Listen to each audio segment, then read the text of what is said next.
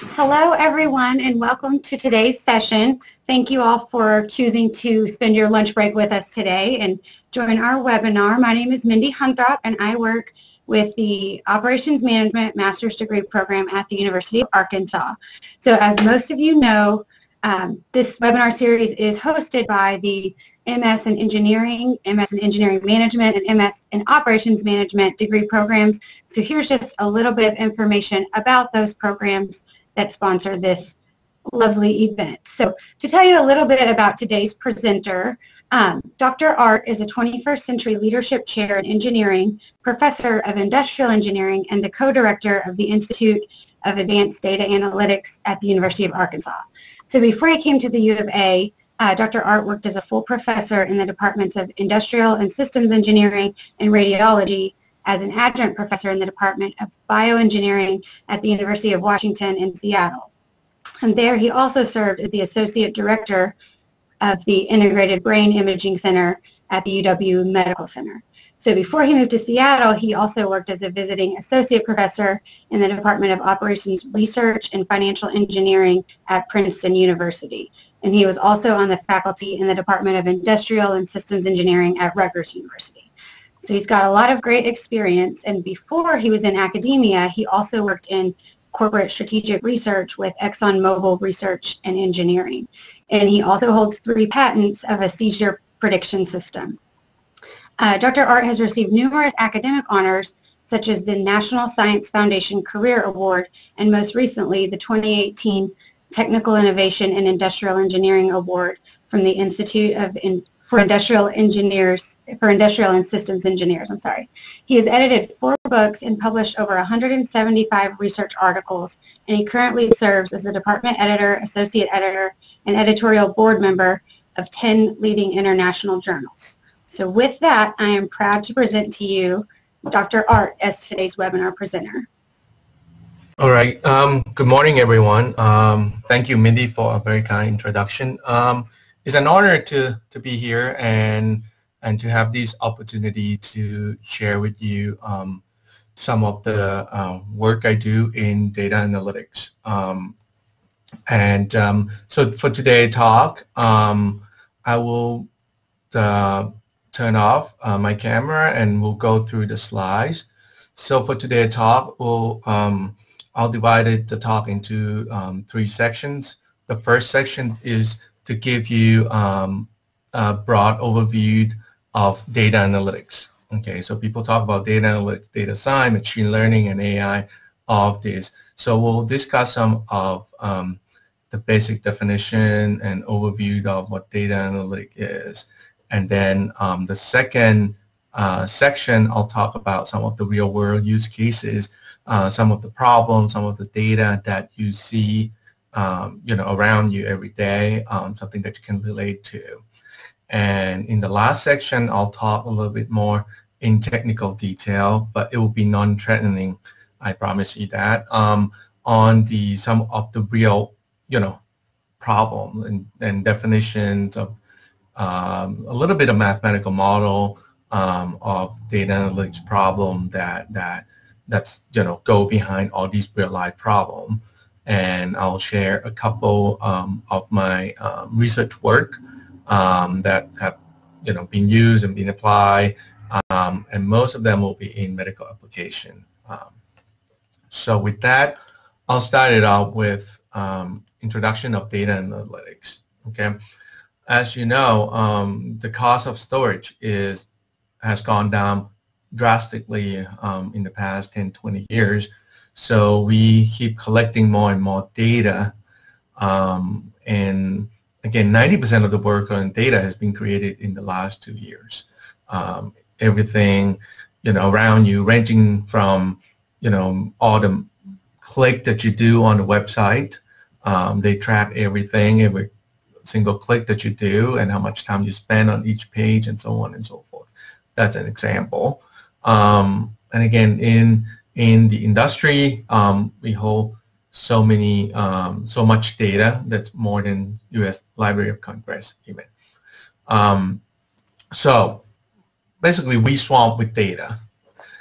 And I just want to share some some of these graphic that when Bill Gates started Microsoft, back in 70s and whatnot, he thought that 640 kilobytes of data should be enough for everyone. Again, back then we were talking about the green screen, monochrome screen, and we don't have graphics back then. Everything is textual data. So if you store only textual data, yes, I think 640 kilobyte of data should be enough. But today we keep everything from voices, from pictures, videos, everything around us. So we have gone far enough from kilobytes of data to zettabytes of data. And if you still remember in the old days, if you're old enough, you get to see these 8-inch floppy that was introduced in the 60s, and we moved to 5¼ inch drive that was used until I think in the 90s, and then we moved to 3½ inch disk, and then the zip drive and thumb drive, and today. Like I said, everything we do today, all the data is being collected. Our movement, purchasing history, where will we go, our GPS, personal health record, business transaction. So everything has been collected. There's so much of information. And then if you keep talking about, yes, the data are all around us, but if you can divide it, like the sources of data that we collect, okay? According to Gartner divided the source of data from public data, social media data, commercial data, data from partner, employee, consumer, or enterprise data. But really, if I want to divide up, we can say one is enterprise data. Okay, it could be the data that we already use, and it would be the data that we have yet to tap into. The other source of data will be from the internet, social media data, like Twitter, Facebook data, our browsing history, and so on and so forth. Another source of data will be communications data. The text messages, voice over IP call that we do, video call, or even the webinar that we're doing. Okay, and the last source of data that has becoming more and more prevalent in our today's life is the Internet of Things. So those are sensors data, right? So you want to look at history of your sensor data, what's going on. Think about Nest, thermostat, for example. It's simply sensor data that learn how your behavior, how you like your temperature to be at this time, at this day, and so on and so forth. So these are all the data that we swamp with. So with all of these data, right, and people keep saying data is a new oil. What's data analytics and what's data science, right? Basically, these are new technologies, advancements that we trying to create to help us make sense of the new data that we've seen, that I talked about earlier. Okay, so basically, how we can refine the oil, or how we can refine the data that we have, and become more intelligent in our decision. Okay, so if you look at the companies today, big companies today, talking about Apple, Google, Amazon, Uber, Microsoft, Facebook, and so on and so forth. So these are data company, or even Alibaba. Jack Ma said Alibaba is not an e-commerce company; it's a data company. So really, there's a lot of utility value of these data if we can be smart with it. Right? For example, Gartner estimated that the data in the organization that we all have collected in your organization are still underutilized. Okay, sometimes we call it dark data, and that could bring up the value to maybe 38% more than what we've used so far. More details of customers and suppliers. For example, Walmart using vendor managed inventory system where Walmart share the sales, the transaction of the product that supplier provide to Walmart, and so that the vendor or the supplier can better manage inventory, that will help Walmart better manage its own inventory and so on and so forth. And social media content that people try to understand what's going on in social media. Maybe there's a hype and things might sell a little bit better based on social media that we see. And then I like to refer to data analytics as these data, information, knowledge, and wisdom pyramid that people talk about, right? We start off with data, so we want to refine the data to get information. So we understand who's doing what, where, and how many, and when, and why. So we can connect the data, we can categorize the data, we can try to correct the data if the data is not correct. Once we get to the information level, then we can look at relationships in the data. We can kind of contextualize the data. Maybe that provides some insights that would help us take better action and help us predict consequences from the data. And it go to the knowledge level where we already have to contextualize information. Then you can understand, create a knowledge of the system or what's going on around us where we collect the data. And then we can go up to wisdom where we can apply this knowledge. Once we have the knowledge of something, we can practice, get a better understanding, take better action. So in short, data analytics, or sometimes people call it data science, is one of the fastest growing fields in this decade. Data analytics is a science of examining raw data in the purpose of drawing conclusions about that information, create knowledge, and taking action. So there's many levels of data analytics. One can go from descriptive analytics, descriptive level.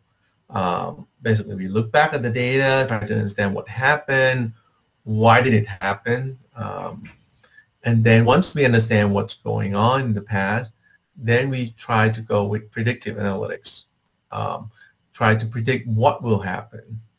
Right? Once we predict what will happen, then we can make action. So how can we make it happen, or what actions we should take if it's happened? For example, think about the weather prediction. We look at all the history of what's going on in your local area, what's the weather is like, and predict what's going to happen tomorrow. If it's forecast that it's going to rain, then the action should be that you should take the umbrella with you, and so on and so forth. That's an example. And if you think about a business problem, if you try to let's take Walmart, for example. If you try to use a historical demand of a product, you can predict the demand of the future, and then you can think about how much of the inventory you should carry to optimize or to maximize the sale, and optimize your operations and so on and so forth.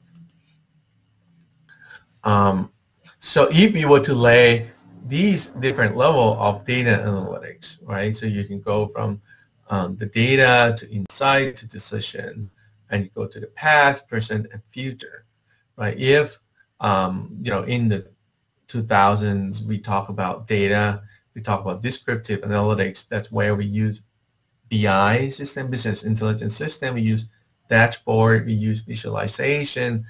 Once we understand that, we can make its own planning. So, for example, I worked for ExxonMobil in early 2000s. we still use Excel. Back then we use Excel, try to look at the demand, and we try to match the demand and delivery by hand using Excel. So basically we visualize the data and we do the planning by hand. But today, we moved up in terms of business value. We could try to predict what's going to happen. We can use machine learning, statistics, data mining, modeling, and try to predict what happened. And once we predict what happened, right, the decision or the action that we have to take will be, okay, well, what do we want to optimize, right? We want to maximize the sales or maximize the revenue, or we can create the rules. If this has happened, this is what we're going to do, and then we can do some sort of simulation if our prediction or the future data follow the same pattern as the past data. This is what we will do. And again, this just to show you that data analytics is a study, it's a new technology, is what we try to get away from business intelligence. So we understand the past, okay, then we want to move forward to the future, and we can actually optimize our decision. So all in all, there's opportunities of how one can improve the business decisions using data analytics, right? So we can make better informed decision. We try to discover hidden patterns, insights, things that we haven't seen before. And then once we have these model, we can kind of automate business processes. We can create rules. If this is what happened, this is what we're going to do. And that will be automation, feedback loop that will go to AI and automation and so on and so forth. Now that we talked about data analytics and data science, and you probably have heard big data. So what was big data and what does it have to do with data analytics? So if you think about the data that you collect, okay, if the data that you have and your analyses, your prediction model and everything can fit into your laptop. And when you build the model, and the model can fit in memory, right? So that you don't really need to deal with big data. But now, what if you collect data, your customer data, your enterprise data is too big to fit into a laptop.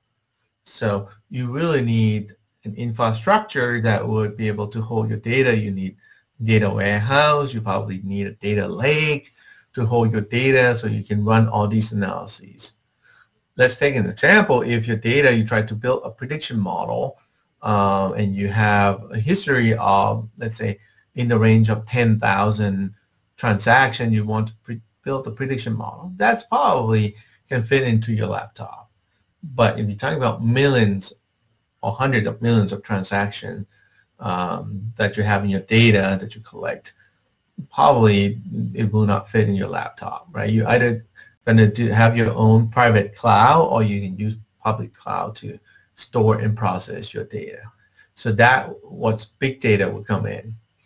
Of course, all the algorithms, machine learning algorithms in data analytics, all of the analyses that we will do will have to be adjusted when we go to the cloud with the big data. You might want to distribute your computation so that you can be more efficient with your analyses. So that's something that will have to do with the big data. For example, just I think a couple of days ago, Amazon released free training, big data analytics training that Amazon has in-house, has had for years, and now they share with everyone who wants to study, who want to learn about big data and data analytics, of course, and it will be implemented under AWS. So for example, if one wants to go to the cloud, collect the data, store the data on the cloud, and how one can implement the data analytics process on the cloud, on AWS, one can kind of take that course and understand that. So in this webinar, I will focus mainly on the data analytics itself, again, I can draw the picture of what big data is and how it's related to data analytics. Okay, so for the big data, as you can see in the big data ecosystem, you talk about visualization and analytics, right? You can use SAP, you can use Click, you can use Power BI. That will be more of visualization, or Tableau, R and Python will be more on the advanced analytics. In terms of computation, if you have to do the distributed computing or parallelize your process, then you use Hadoop, Hive, and Spark, and so on and so forth.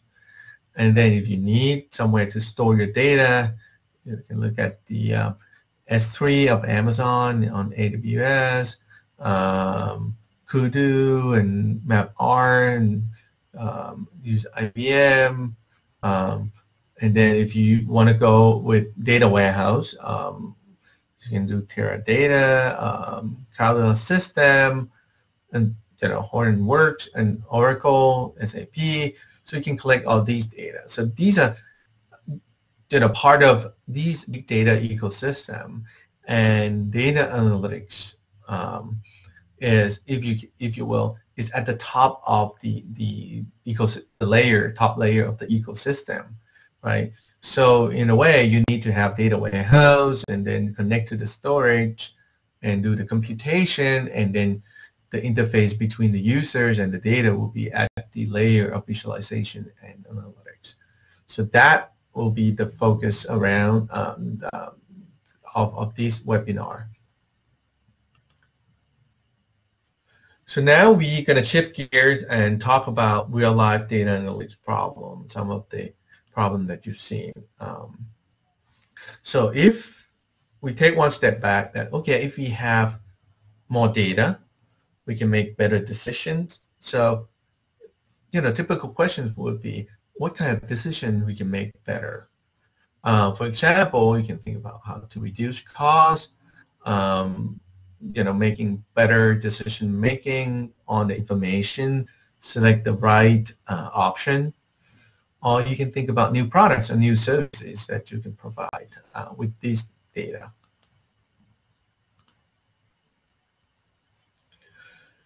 So, and again, analytics is everywhere. It's something that you see every day, including personalization.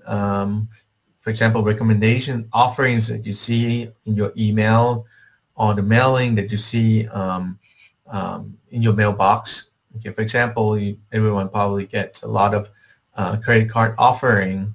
They send that to you because you should have a good credit score, and you should be a good customer. That's why they send that to you. Personal assistance, sort of using analytics to look at your data, help you with the fraud detection, travels, all these around us, and these are analytic problems. So I can kind of categorize one of the most sort of top widely used analytics applications that we see. One of the classic problems that been around is called risk analyses. If you think about bank or credit card companies, the idea is to reduce the risk of loans, of giving out loans to delinquent customers, right? So in the past, they used credit scoring models and used machine learning technique called discriminant analysis to create a score function that separates out risky customers. For example, what credit score is the threshold? Is what should be the score, the minimum score that you need to have so that the bank or credit card will give out a new loan, or you apply for a new credit card and they will approve it, right? So you can decrease the card debt, for example. And again, that's the classic example where credit score, where it looks at your payment pattern, what's your debt load, how often do you pay on time. That everything would reflect in your credit score, right? But again, if you go to Asia, you go now with WeChat, a lot of these online social platform, they actually do credit scoring based on behavior of, okay, what you look at, what website you're browsing to, and it's not just the credit score now, it becomes your behavior. So that will give, more fine-grained detail of the likelihood of being delinquent. Again, risk analysis, if you think about the old day in the 80s, credit card had uniform pricing. In the old day, everyone paying the same APR. So everyone was getting the same offer. Until in the 80s, Signet, which is a small regional bank in Virginia, started thinking about modeling, giving personalized offer, basically everyone getting different APR percentage, and try to make better offer to the best customers. Basically, if you good customer, you probably get 0% APR for the first 6 months, and then they will bump up your APR. But the point is try to make you become the customers. And that bank have changed the name over the years to become Capital One Bank today. As you see, that Capital One Bank seem to be doing really well with the credit card. Fraud detection. For example, if you have Capital One card or other brand, when you make transaction outside of your state, or you make your transaction overseas, you'll get a lot of emails or texts and asking, is this transaction legit? Is this something that you intentionally use, or is this a fraud? So that will become more proactive in terms of prediction. For example, if you have Capital One card, if you have the same charge twice by the same vendor, within, 5 minutes, and they will ask you, is this a duplicate charge, for example? And they use logistic regression neural networks, these machine learning, to identify characteristics of fraudulent cases to prevent the future activity, so you can kind of stop these fraudulent activities beforehand. And one can use with insurance analytics and try to predict using the claim with insurance claim, is this a fraudulent claim or not? So you can try to look at the prediction of try to reduce the fraudulent claim, and then you don't really have to investigate all the claims. You can reduce the time, the amount, number of workforce that you need to do that. Another application is recommendation system. It's something that you see on Amazon Prime, Netflix, or the recommendation. You go to Walmart.com or Amazon.com, or even on your Facebook, it has a lot of recommendations that you're interested in this product and you're not. So they use a technique called collaborative filtering. The idea is to use your historical data, your behavior, and behavior of people who tend to have the same behavior like you, but that customer like the product that you have yet to buy, then they would make recommendation for you.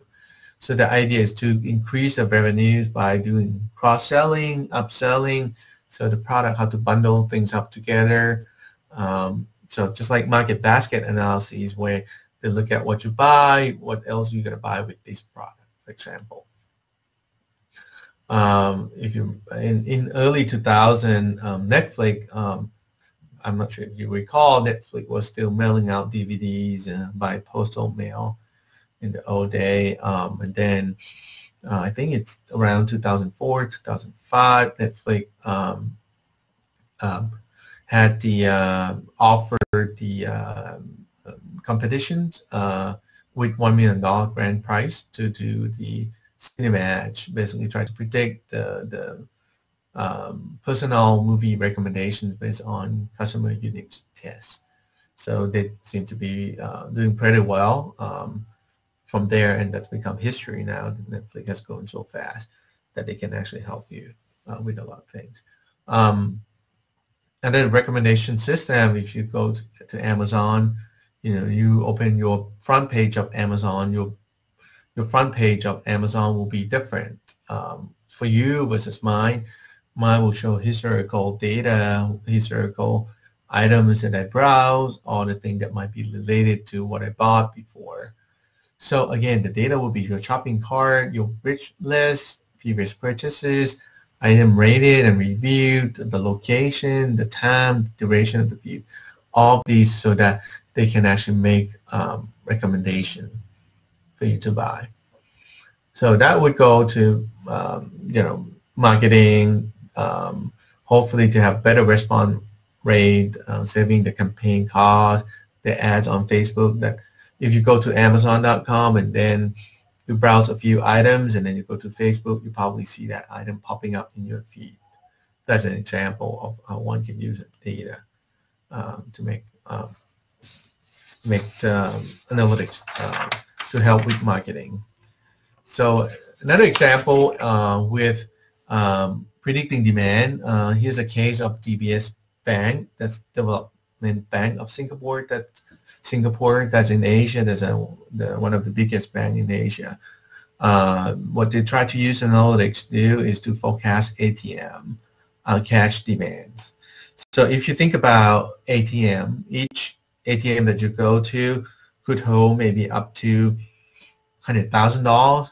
So the money in there is range about 10,000 to 200,000. Let's say on average it's about 50,000. And each bank has about, say, 10,000 ATMs location, right? Say we have 50 states.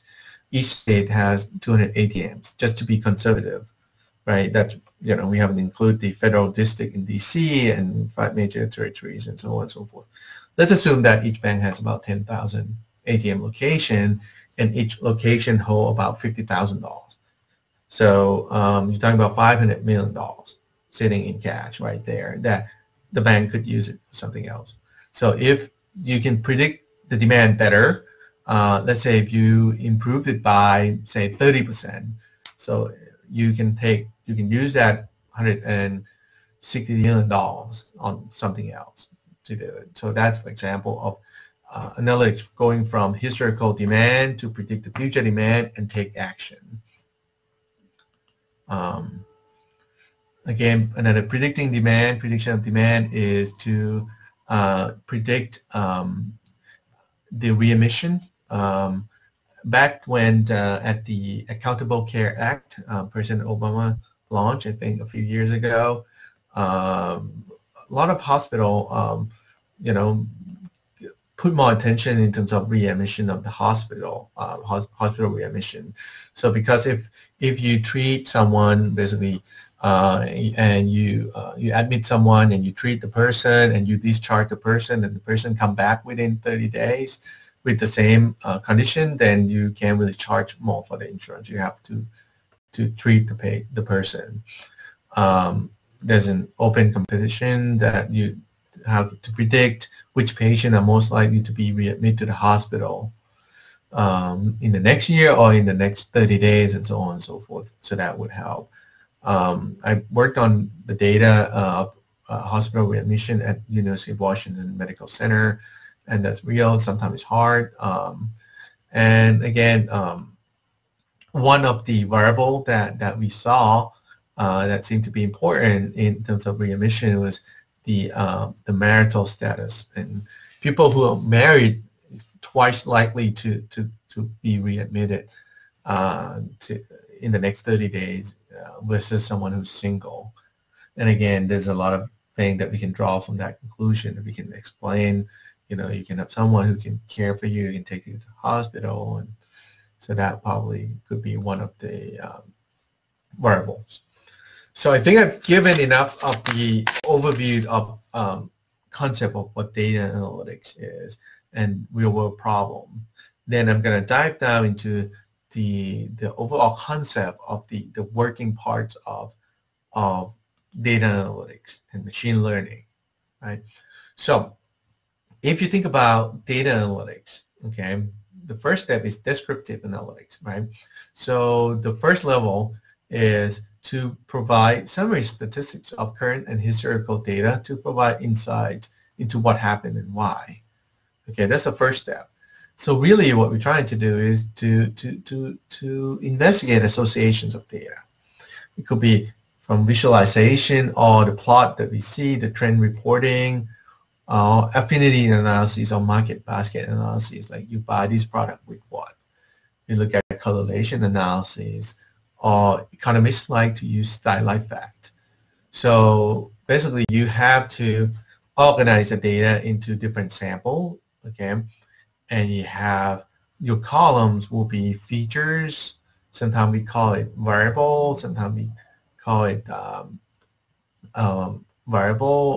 predictive variables, features, data role. There's a lot of names that we call. So, but that will be the data where these features describe sample one. Could be transaction. It could be customer number one.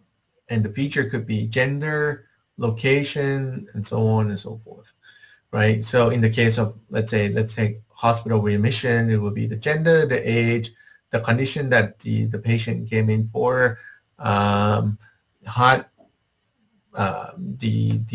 rate, the blood pressure, and so on and so forth, right? So that will be characteristic of patient number one, right?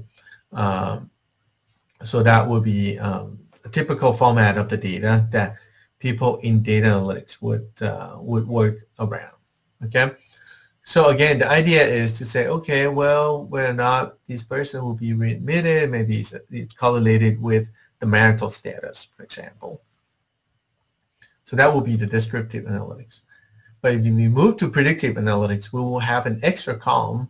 Sometimes we call it response variables, response values, or target patterns. So that will be the target that we want to build the model, right? So once we see the correlation, we can use machine learning algorithms to build a predictive model that will go from training and validation data to make predictions of unseen data. And those machine learning algorithms include support vector machines, logistic regression, decision tree, random forest, Bayesian, neural networks, deep learning, nearest neighbors. So really the data that we look at will be features, or sometimes we call it predictive variables, and the response values in the training data. So if the response values is continuous values, these problems become regression problem.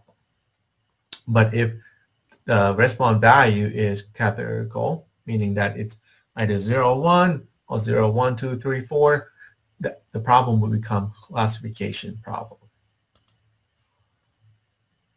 So if so that's the sort of basic of descriptive analytics and predictive analytics. And if you look at the pipeline of how one can perform data analytics, okay. So going from the real world, you can see that real world data, you have sensors or devices to collect data. It could be signals, could be images, could be database, could be anything. And there will be pre-processing, how you can extract the data so that you can create these data table, or in data analytics what we call data frame, where we have the data. And then if your data, you have too many variables, one can reduce the dimensionality of the data using feature selection or feature fusion or feature projection. And one can make prediction, either classification, regression, or clustering, and then select the model using cross validation and get the result. And again, these are pretty much a typical topics in analytics and machine learning: feature extraction or feature engineering, feature selection, classification, regression, and clustering. So in this webinar, I'll talk more on classification, regression, and feature selection. So, but we start out with descriptive analytics. Descriptive analytics, basically, it's help you understand the data. Once you have the data frame or data table, you can try to look at statistical characteristics of single set of columns that will be univariate analysis. Can be summary statistics ranging from histogram, a number of data points, min or max, central tendency, the mean, median, mode, quantile, or dispersion, the range of variance, or the skewedness of the data. But if you have the data, you go with multivariate analysis, you can investigate how two or more variables are connected or related. A lot of times use visualization to observe the relationship between two variables. For example, we try to see the trend of the sales. So two variables would be time and the sales. So you can see if it goes up, basically the sale increasing, so you're doing well. If the trend's down, then yeah, you lose market share and so on and so forth. And correlation or covariance often used to quantify the relationship between two variables. So that will be a basic descriptive analytics. And another use of descriptive analytics is to use market basket analysis, for example. If you go to Walmart, you can see that if you browse and try to buy a vacuum cleaner, Walmart website will show you other vacuum cleaner that other customer might consider, right? But if you go to Amazon, Amazon will try to do the cross-sell. Basically, you look at the toilet bowl and look at all the things that people usually buy with toilet bowl. So it's for different purposes. Like for Walmart, basically help customers pick the best possible product. But Amazon tend to focus more on the cross-sell, basically sell the toilet bowl and what else do people buy with toilet bowl by using simply market basket data. And again, you can do cross-sell, you can do affinity positioning. So just to give you an example, let's say if you have a transaction, your data, you have customer 1 buying beer, pretzel, potato chip, aspirin, and so on and so forth.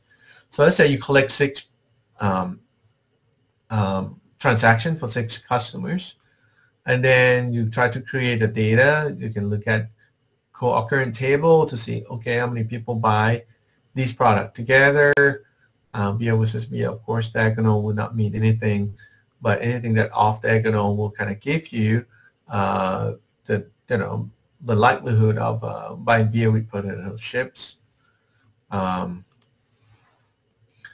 And in market basket analysis or association rule mining, so the idea is to come up with if and then part. So basically, if you have item set, basically a set of products, if you buy this set of product, then what else are you going to buy, right? And they use algorithm that's called a priori algorithm to find frequent item sets. For example, if you go back to these transactions, you will not care too much about the items that people rarely buy because you don't care about the cross-sell of that product, and that will not be applicable to many customers. You want to create upsell or cross-sell of the items that would have good enough coverage of the people. Therefore, the idea is to use our prior algorithm to find the frequent item sets. And then the idea is to mine the rules so that you get if people buy X will buy Y based on confidence. So that's based on probability. If A, then B. Then the supermarket, for example, can do the cross-sell. For example, if you buy these products, if you bundle these together, you get a discount $1, for example. You probably see that if you go to supermarket. That's an example of how you use market basket analysis, and that based on descriptive analytics. At University of Arkansas, we have data from Sam's Club. That's an older data, but it's kind of give you transaction level data. But of course, you will have different market, different thing, and you have relational database that you really need to do the data processing to connect and create a market basket analysis, for example.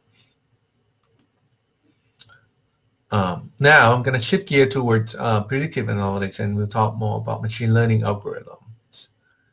Okay, so according to Cackle, machine learning algorithms, the most popular machine learning algorithm now that people use will be logistic regression, decision tree, random forest, neural networks, Bayesian model, some deep learning.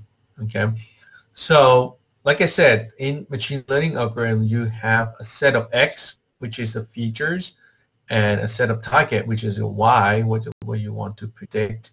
If your Y is continuous value, it will be regression. If the Y is categorical value, it will be classification. So I'm going to give you a brief overview, kind of in a non-training way, of logistic regression.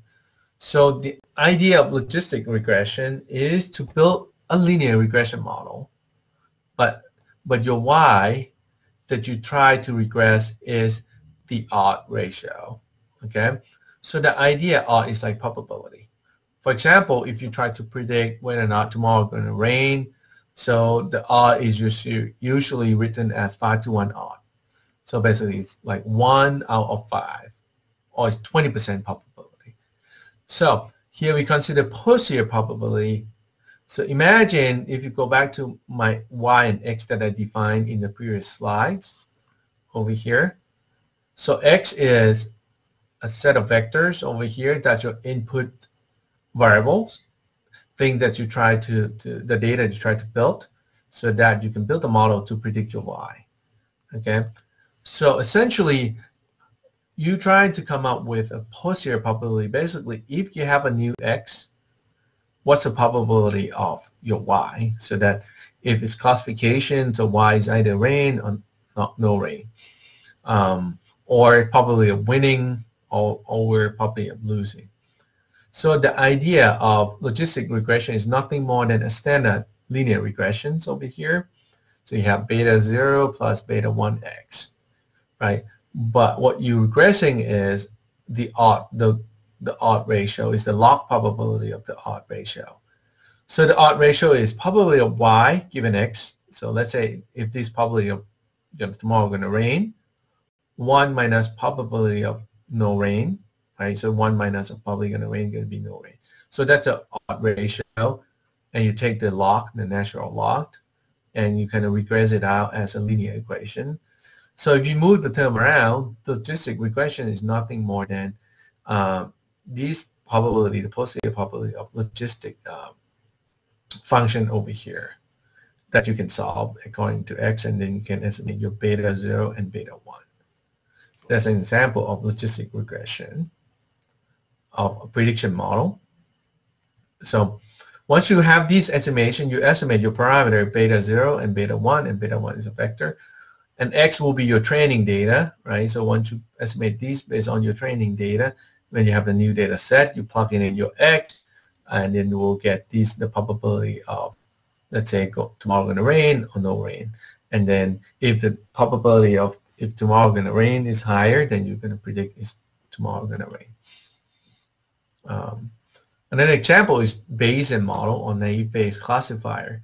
The idea revolves around using probability Y given X, and again, in this case, I use omega right here to represent Y. So the idea is try to estimate the likelihood probability from the training data and the prior probability of that event, let's say the rain or no rain, and the evidence probability.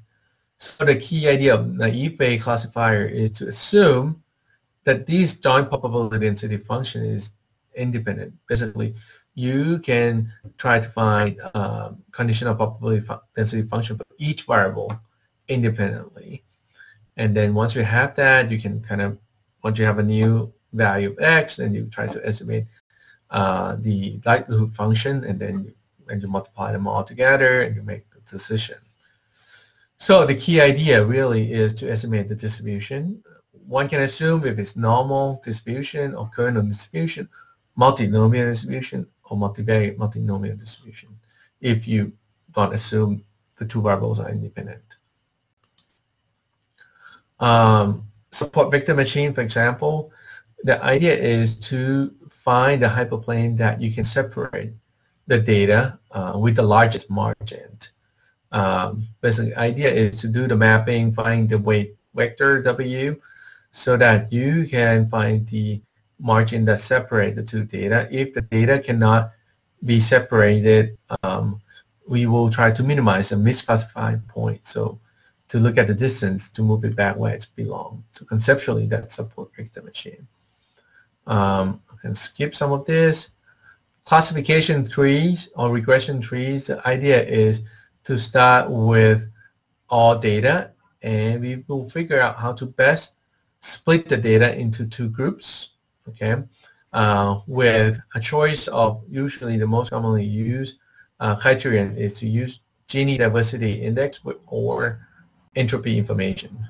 So if with this equation, essentially if you have a split, and once you have the split and you get half and half, of course, if you look at these equations, if you have 0.5 times 0.5 square and you sum them up, you'll get a very high value, and you want the Gini to be very low. If you get a good split, for example, you have P equal to 1 of one group and 0 to the other groups, and then you will have a very high Gini index, which is a good thing. So you can keep on splitting until you kind of have split the data into the right groups. In this case, I show you an example of how one can do diagnosis if someone have ADHD, AHD, that's a heart disease, versus no heart disease based on different clinical factors. And then once you do that, let's say you train your model, you have a nice regression tree, you can create the rules that, okay, if your measurement thallium less than 1.5, your CA less than 0.5, O peak less than 0.27, then it's very likely that you will not have this heart disease. So that's an example of the rule-based model using classification tree.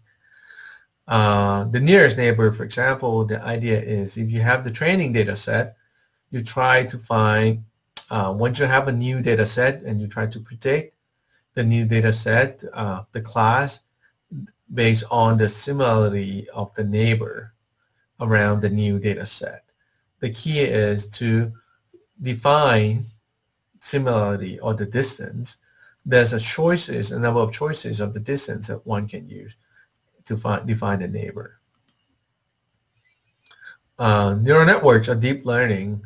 So the idea is very similar to a linear regression in a way. So the idea is you have input data, okay, and then you try to do the mapping to a hidden layers. So it's not, this equation is nothing more than a linear combination, right? Just the weighted sum to each of the hidden layer. But you put another layer on top, the output layer, you put another linear function on top of it. With this, you can actually create a nonlinear model of it. So neural networks, usually you have just one hidden layer. With deep learning, basically you have multiple layers, and that, of course, with, you know, let's say 4 or 5 layers, it's going to take more time to solve. And deep learning has picked up, has been, you know, quite popular in the past 10 years, 8 years, is because of the computing power that we can actually compute and solve these multiple layers pretty fast. So deep learning has become much more effective. Here's some good rule of thumb of when to use what algorithms. And a lot of times in practice, people just do empirical study that because nobody knows what algorithm would fit with what data. So that's pretty much data dependent. So it's empirical questions, and data scientists usually have quite a few algorithm that they choose to, their favorite, and they would try it out first, and they would try different algorithms. I'm going to skip some of these feature selection due to the time, but I'll go walk you through, spend the last 5 minutes walk you through some of the application of the feature selection that we work on. So for example, we do feature selection and build regression model for classification of production batches. We look at the wine data and we try to look at the characteristic of the grapes and the production process to predict the quality of the wine. We also use that to do the feature analysis to do the prediction of medical, the PET scan choices Like for example, we try to see if whether this person can benefit from a more advanced PET scan using this respiratory gated, because not everyone will benefit from that, and we try to look at the pattern, how we breathe in and out, whether or not you will benefit from that. Another prediction model that we use, we try to predict the image that a subject sees from MRI scan. So in other words, if you think about this, is more like a mind reader. Basically, we look at the brain response and we try to predict what you're actually seeing. There's a choice of 10 pictures, and based on different brain response, we able to predict at about 85% accuracy of the picture that you see based on how your brain responds. Of course, we need to use some sort of feature selection to build our model, because so many voxels in the brain. So, but long story short, we're able to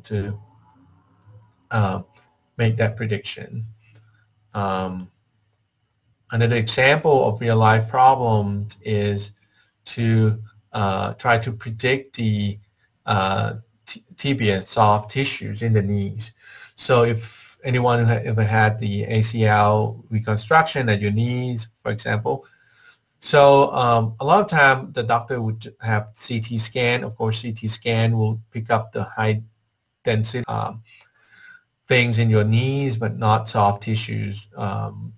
You're either going to have MRI. Sometimes doctor will not do the MRI. But if you have CT scan, you try to figure out, if you open up the knees, where the ACL should be, for example, the knee reconstruction should be. So we do the prediction from this CT scan and try to predict based on the shape of your knees where your ACL should be located, for example, or other soft tissues. So that will help with more of help the doctor to kind of estimate where it's going to be, how to drill a hole, where you should find to do the reconstruction, for example. Another example is to look at the brain cortical thickness to try to predict if a kid has an ADHD, attention deficit and hyperactivity disorder. One of the challenges of these ADHD diagnosis is behavioral problems. So the doctor, the neuropsychiatrist would diagnose this person based on the survey, ask the parents and ask the kids to do the survey. There's no biomarker to really diagnose these ADHD. So what our group tried to do is try to come up with biomarker using the cortical thickness, like these thickness of different cortical regions, and try to predict, create a biomarker for ADHD diagnosis. I'm going to skip some of this. So just want to share with you, give the credit to some of the work that I present was funded by National Science Foundation and National Institute of Health. So I hope that this overview kind of give you more or less an idea of what data analytics is and what it can do in real life problems, as well as in the research on medical problem that I show you. All right, I will end my webinar right now, so I'll let Mindy take over from here. Thank you, Dr. Art. So I know for sake of time, if you need to leave, that is just fine. If you do have questions for Dr. Art right now, please type them in the chat box at the bottom of the little menu on the right side of your screen, and Dr. Art will be able to answer those. And while you're formulating your questions, here's just a little bit more information about the operations management degree. It's 10 classes, 30 credit hours with up to 4 prerequisites, and it's very low cost, as you'll see here. And we also have information here about the project management graduate certificate. If anyone is interested in these, please feel free to contact me. And I don't see any questions right now, but again, if you do have questions, just feel free to let us know. You can email us after the session. Here's a look at the full webinar schedule, and the video from today's session will be up on our website, hopefully within the next week. So thank you all for attending, and it looks like there may be one question here from Eric. Do you see the question, Dr. Art? Eric wants to know what. Yeah, I think our program has an introduction where your program, MSOM has the data introduction to data analytics course. Yes, that's correct. We do have an intro to data analytics, and it is taught online. And Eric, I can find out if it's being taught in the spring. I'm sure that it is. I think it's MTOM program is offering, right? Yes. Mm-hmm. Okay. Great question. Thank you, Eric. Of course, in the course, you will get into more details of, for example, descriptive analytics, how you can get hands-on on the model. Is this similar to, I got a question from Larry Miller, is this similar to economic decision making? It's similar to the last part of prescriptive analytics, because you need to predict something, you want to understand something, what's likely going to happen, or the probability of event A versus event B, then you will make the decisions, right? So you have to weigh the cost of the action A versus action B. So economic decision making will help at the end. I feel like this is more of a prerequisite of economic decision making, because a lot of time of economic decision making, you will have the cost of your action, the cost of your true positive, true negative, and so on and so forth. But before you get to that, you will need to have the prediction, the probability of what's going to happen, scenario A or scenario B. Right? Once you have that, then you could do that. So Mindy, I got a question from Delhead. Will the presentation slides be posted anywhere? Yes, so the video will be posted on our website within about a week. It takes us a little bit to process the video, and then we'll post it to the website. All right, and I got a question. The question is, can we graduate in operation management pursue our career in analytics just by taking one course? I would say it depends, because there's a spectrum of data analytics professionals. One can range from business analytics, data analytics, and data science, like data computing. I think if you want to pursue a career in business analytics, where you understand, all these moving parts of data analytics, but you understand business problem, and you can try to frame the problem, and have someone whose background is in data analytics to do the modeling, computation. I think you could do that.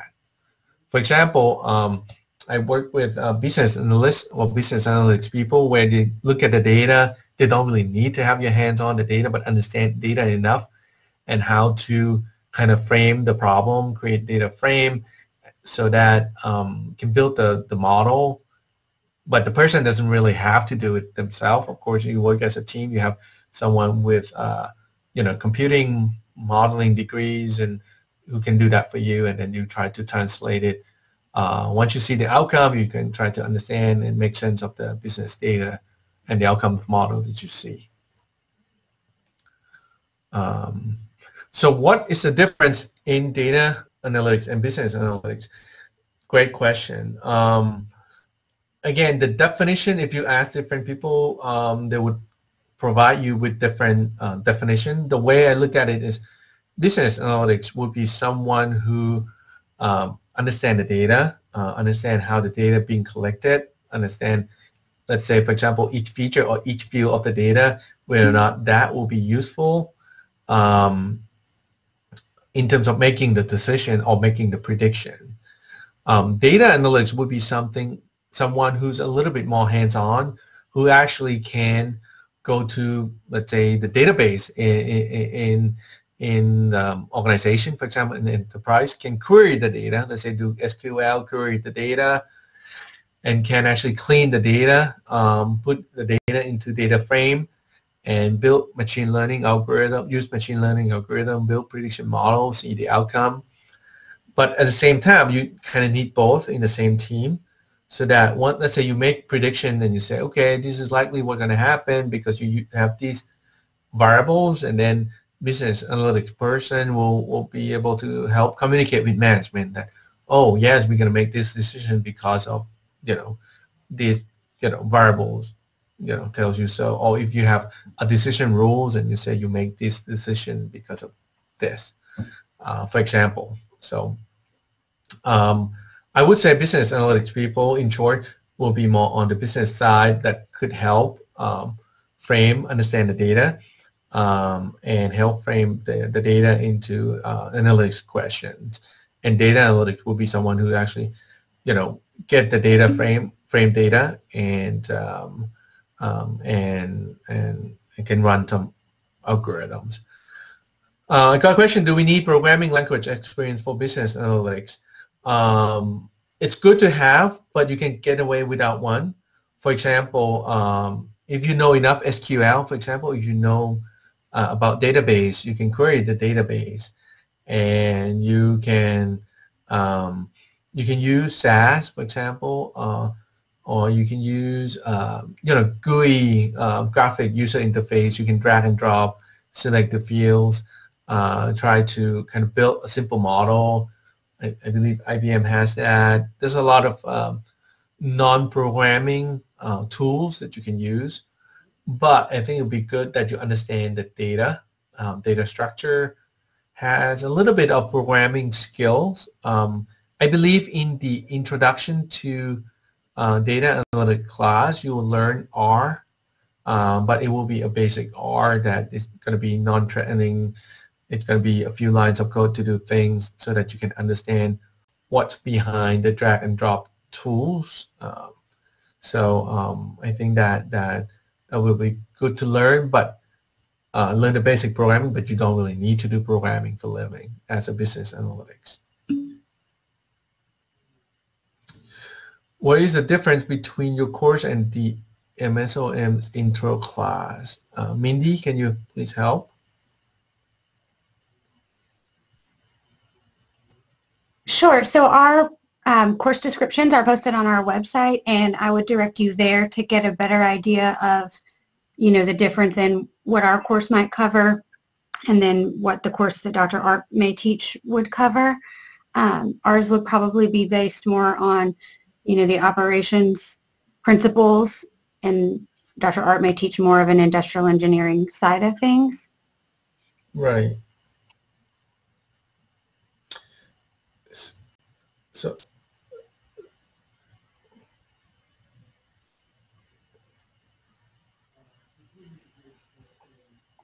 are there any other questions? I see some people typing. Yep. Which programming language do you guide is the best easy for any layman to start with analytics career?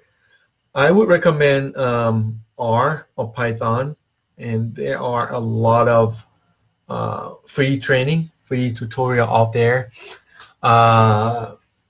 So like I said, the focus of this class is based on the fact that you already have your data in a data frame format, right? So once you have it in data frame format, you can use R or Python to do analysis. But if you want to, let's say your career, you have to deal with database and you have to kind of pull the data, you might want to learn SQL a little bit, but that's very easy to learn.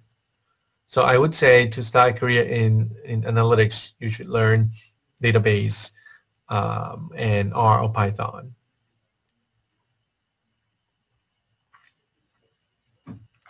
Great. Well, thank you everyone for all of your questions. And for the sake of time, we'll start to wrap things up here. Carol has answered that question that the MSOM course, that OMGT 5653 does use R. Okay, great. So thank you everyone for attending today, and that concludes our session. All right, thank you, and